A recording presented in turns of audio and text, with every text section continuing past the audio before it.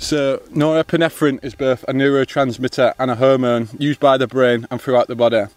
When the body is exposed to cold temperatures, the release of norepinephrine is increased, which causes a vasoconstriction throughout the body in order to conserve heat. However, as well as protecting the body from the cold, norepinephrine is positively associated with focus, attention, anxiety, depression and general mood state, so much so that it is pharmacologically targeted when treating depression. Serotonin and norepinephrine reuptake inhibitors, commonly known as SNRIs, are frequently prescribed antidepressants in the UK. They work by preventing the reuptake of norepinephrine, allowing increased levels to be present in the brain. Interestingly, research has shown that subjects who were submerged in cold water of 4.4 degrees Celsius for just 20 seconds displayed increased levels of norepinephrine by 200 to 300%. Considering the effects norepinephrine can have on the mental state, I would consider this a valuable asset of cold water exposure.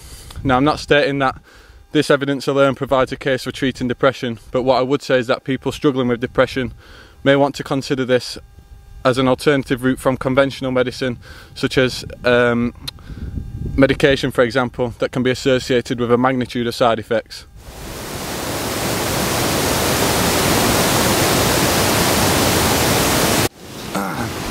So the second physiological response from the body to cold water is an increased production of the cold shock protein known as RNA binding motif 3, abbreviated as RBM3. In a study in which mice were genetically modified to have Alzheimer's disease, it was shown that exposing these mice to cold temperatures was shown to raise the presence of this cold shock protein in their bodies. Interestingly, the heightened levels of this protein induced through cooling was shown to delay the onset of the Alzheimer's, highlighting the neuroprotective characteristics of this protein.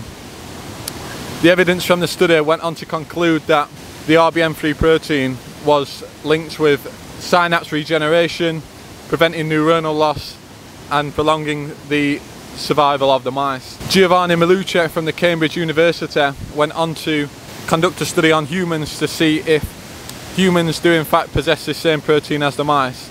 And in this study she found that humans do in fact possess the same protein and that it is markedly elevated when exposed to cold temperatures. So the research is still ongoing into the full effectiveness the RBM3 protein can have on mitigating against diseases such as Alzheimer's, but the initial signs appear to be very promising. Exposing yourself to cold water may be something you consider as a protective measure from the onset of neurodegenerative diseases such as Alzheimer's.